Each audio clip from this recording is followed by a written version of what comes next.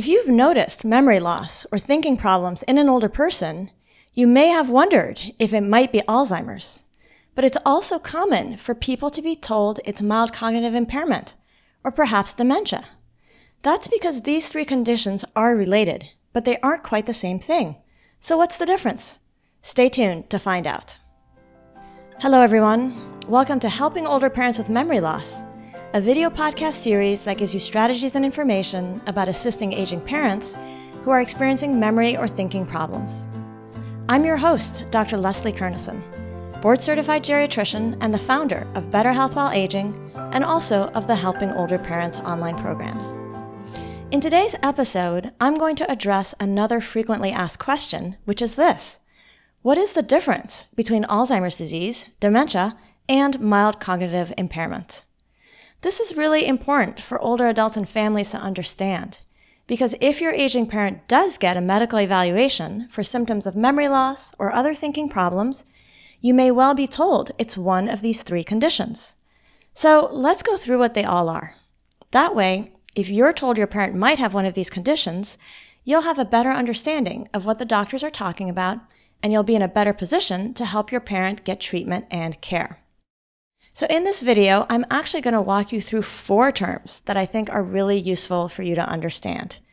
They are 1, cognitive impairment, because this is the symptom that your parent should initially be evaluated for. 2, mild cognitive impairment, also known as MCI. 3, dementia, and 4, Alzheimer's disease.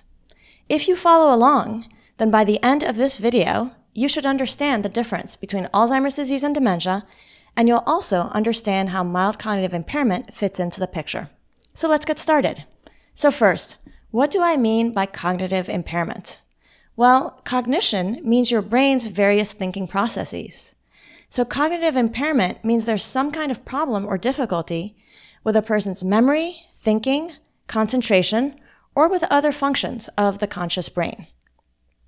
If a person has become forgetful, confused, is hallucinating, is delusional, or maybe is even simply way more spaced out than usual, all of that can be considered cognitive impairment.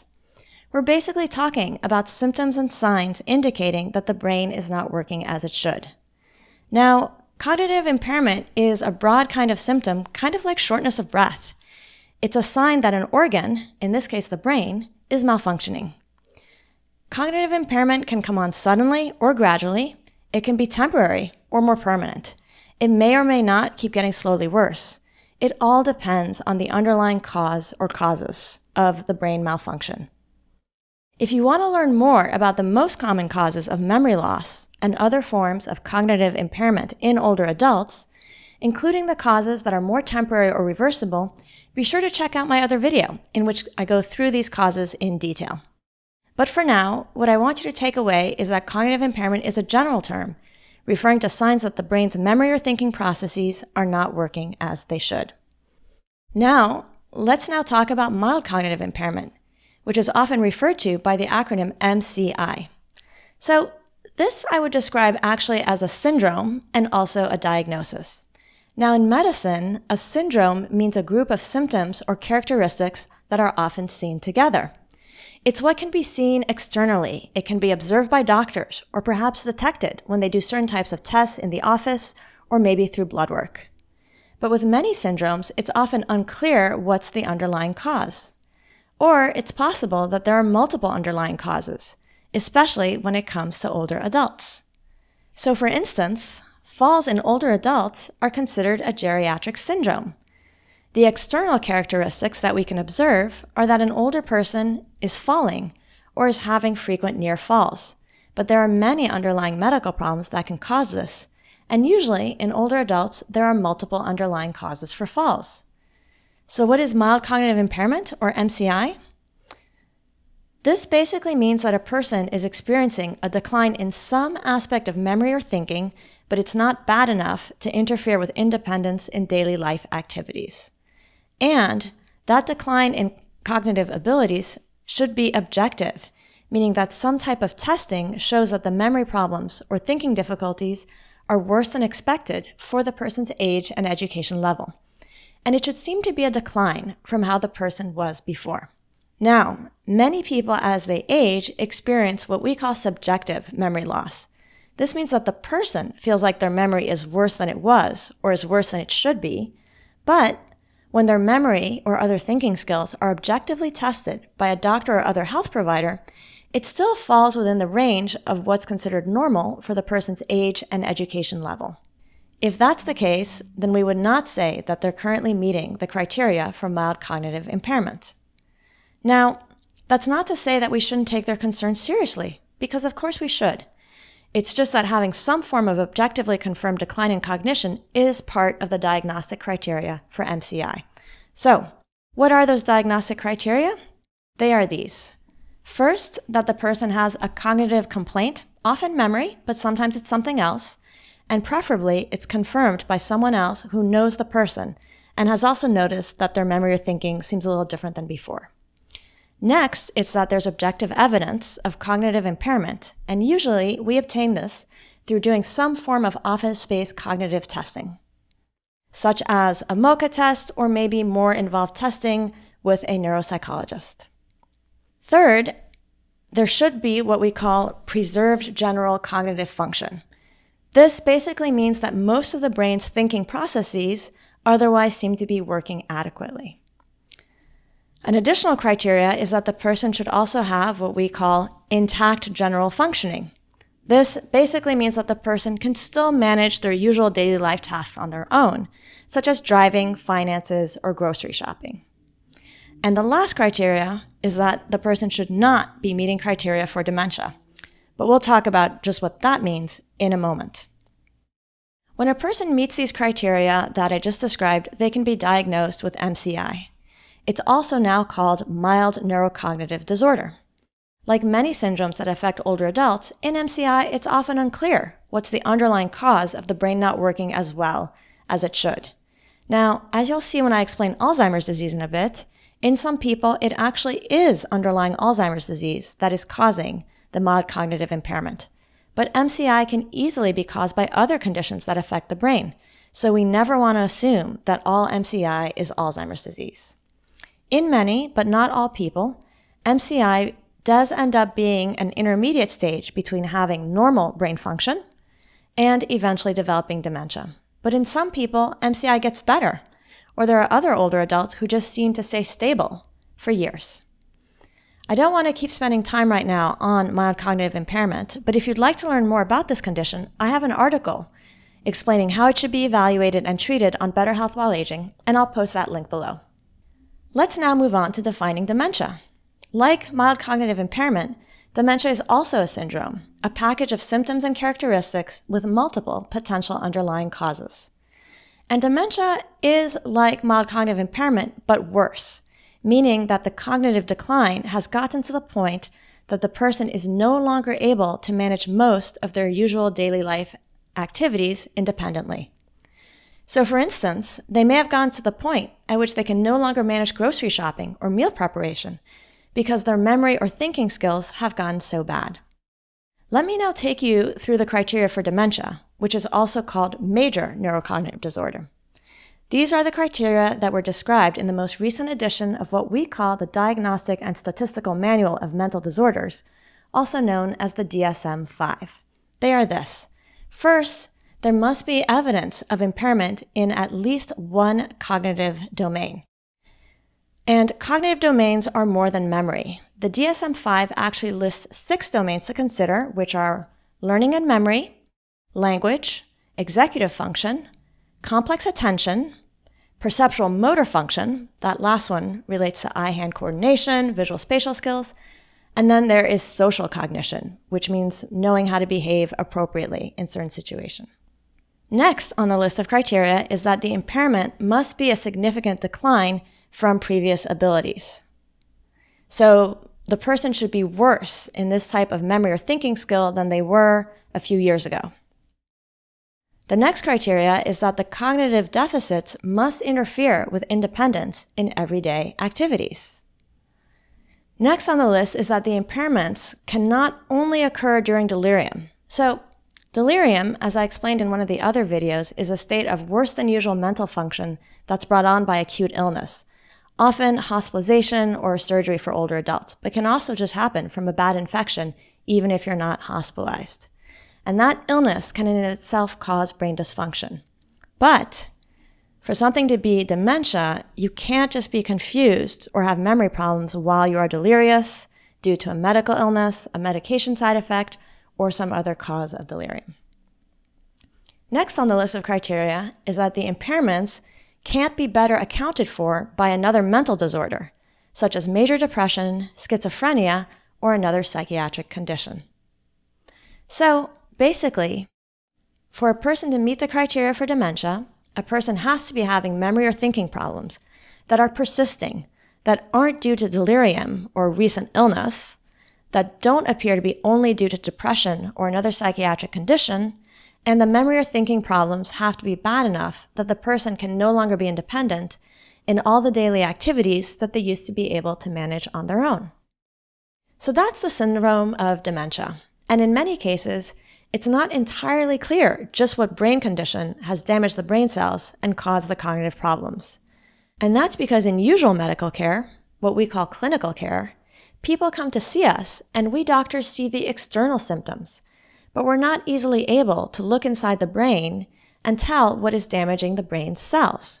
Now, you may be thinking, but wait, my mother or father had a brain scan such as an MRI or maybe a CAT scan.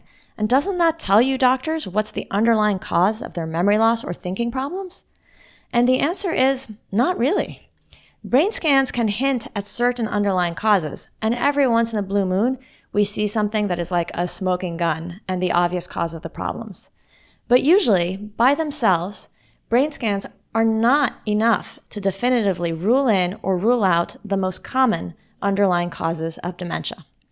And what they definitely cannot do is distinguish between mild cognitive impairment and dementia, because there, the main difference is the question of, have the cognitive changes, the memory and thinking problems, gotten bad enough to interfere with independence in daily life activities? And to answer that question, doctors need to talk to patients and especially to their families, because the scans cannot answer the question of what is happening in real life. Okay. Let's now talk about Alzheimer's disease. Now, the previous three terms that I covered, cognitive impairment, mild cognitive impairment, and dementia, refer to signs or syndromes that we doctors can observe and identify from the outside. But Alzheimer's disease is a fairly common neurodegenerative condition that is really defined by what is happening on the inside, in the brain.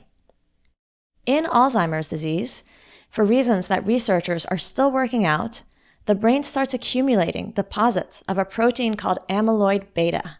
And these protein deposits create plaques or clumps among the brain cells.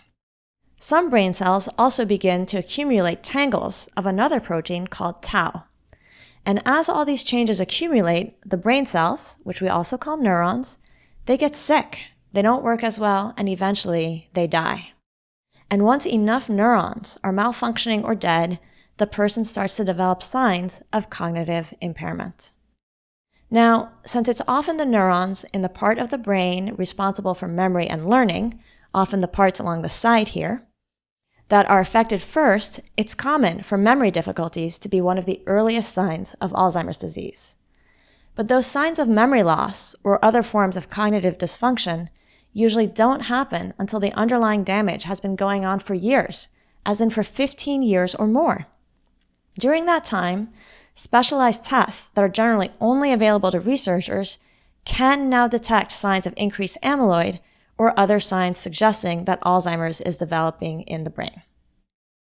As Alzheimer's disease progresses, eventually it will get to the point at which it causes mild cognitive impairment, and then, given enough time, things usually will progress to dementia. So, what is the difference between Alzheimer's and dementia? Again, dementia is the overall syndrome of a person, usually an older person, having developed chronic cognitive impairments that are bad enough to impair daily life function. Whereas Alzheimer's disease is a specific neurodegenerative condition that affects brain cells and that eventually often leads to first mild cognitive impairment and then eventually to dementia.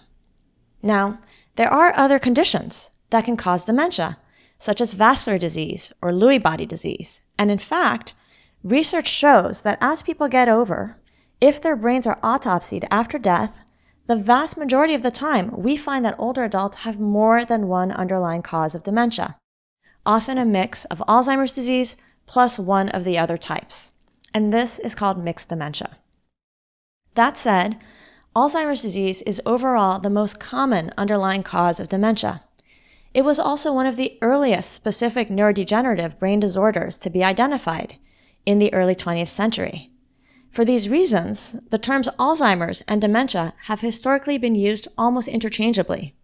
And in modern times, if we diagnose someone with dementia in a regular clinic, unless they have certain symptoms that strongly suggest a different cause of dementia, it's basically considered acceptable to assume that it's probably Alzheimer's disease. Now, until pretty recently, people didn't get diagnosed with Alzheimer's disease until they had pretty obvious symptoms, usually at the level qualifying for dementia. Also, in my experience, people hate hearing that they have Alzheimer's, and doctors hate telling them. So diagnosis is often made quite late in the person's life, or sometimes not even at all. However, in the past several years, researchers have made amazing strides in being able to detect signs of Alzheimer's disease in the brain well before symptoms become apparent. This is now called preclinical Alzheimer's disease, and researchers are currently trying to develop treatments that can prevent or delay the progression to cognitive symptoms and eventual dementia. Now, to date, there's still no treatment for preclinical or later Alzheimer's disease that clearly works to reverse or stall the disease. You may have heard that the FDA did approve a new drug for Alzheimer's called Aduhelm in 2021, but this approval was controversial because it wasn't clear that it's a clinically effective treatment. So what it did is that in studies, it did seem to reduce amyloid in the brain, but that came with very serious side effects, and it wasn't clear that it was going to stop the progression of Alzheimer's overall. So as of 2022, Medicare has said that it will only pay for this new Alzheimer's drug for patients who are enrolled in trials. So let's now recap the terms that I've covered in this video. Cognitive impairment refers to signs that the brain is malfunctioning. Pretty general term. Mild cognitive impairment, or MCI, is a syndrome in which there are objective signs that memory or another thinking process are worse than normal, but things are not bad enough to interfere with most daily life activities. And otherwise, the problems aren't bad enough to qualify for dementia. And then dementia is a syndrome in which there's chronic cognitive impairment affecting memory or other thinking processes. It doesn't appear to be due to delirium or a psychiatric condition, and the problems have gotten bad enough to affect independence in many daily life activities. And then Alzheimer's disease is a progressive neurodegenerative condition that slowly damages the brain, and that's the most common underlying cause of dementia. So if someone were to ask me to quickly explain dementia versus Alzheimer's, I would say that dementia is an umbrella term reflecting the condition of having permanent damage to the brain, whereas Alzheimer's disease is the most likely, but in my older patients, usually not the only, underlying cause of the brain changes that have led to cognitive impairment. I hope this video has helped you understand the difference between mild cognitive impairment, dementia, and Alzheimer's. Because if your parent gets evaluated for memory loss or other thinking problems, and I hope they will, chances are good that they'll be told it might be one of those three. Now you might be wondering, but how do I get my parent evaluated in the first place, especially if they don't want to go? Or what should I do next if they have been diagnosed with Alzheimer's or another form of dementia? Or how do I get them to accept the help they need? Don't worry, I'll be covering those questions and more in upcoming episodes, so be sure to subscribe or otherwise stay tuned. In the meantime, if you do have a question or topic that you'd like for me to cover in an upcoming episode, let me know in the comments. I'd love to hear from you and know what I can help you with. Thanks for watching, take care, and hope to see you soon in another video.